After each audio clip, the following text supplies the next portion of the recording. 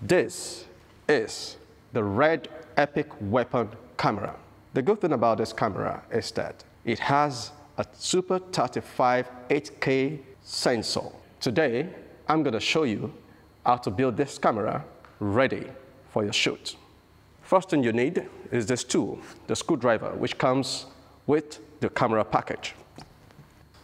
Now, you go for your base expander, very important, and it goes right behind the box of the camera. Like that, not too tight. And this is the V-lock. And it goes straight behind the base expander.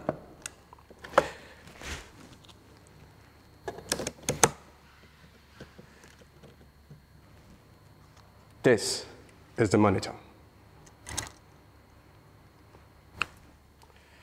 There is an inscription on the top here that says attach monitor. So that's where your monitor goes. Go for your screwdriver again, here, and here. Your monitor is set. The next thing you go for, it's your handle.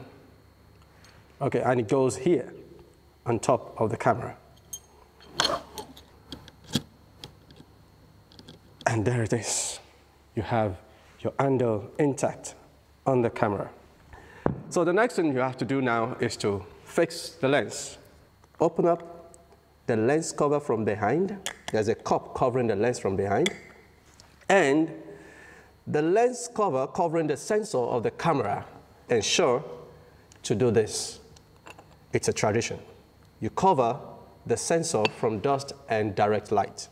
There is a dot here on the lens, and as you can see, there is another dot at the mouth of the camera lens, the space where you have it here. You can see vividly.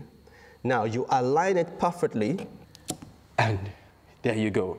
Once this is done, fixing the lens on the camera, you ensure it's perfectly locked. And there you go. You have your lens on it. And that is it. You fix the battery behind the camera. And there you go, on the V-lock. As you can see, your camera is getting ready gradually. All right, as you can see, this is the compartment that houses the memory card. And it goes in there. We're about to set this camera on for the shoot. In doing that, you open the lens cover and you power your camera ready for the shoot.